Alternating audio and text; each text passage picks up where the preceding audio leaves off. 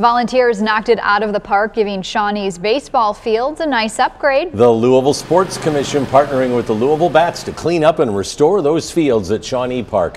Dozens of volunteers pulled the weeds, cut grass, painted fences. Several Little League teams call this park home.